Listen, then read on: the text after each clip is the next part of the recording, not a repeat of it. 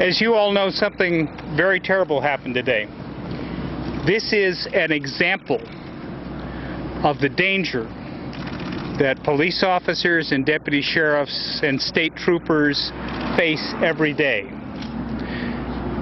The person or people who did this not only harmed us, they harmed the good that we can do in the community. They harmed the good that we work to do every day in the community. This is an example of the cost that is sometimes paid by people who believe in duty and obligation and sacrifice, and people who do that on behalf of the community. We've lost people that we care about. We've lost people I'm sure that the good people in the community care about as well.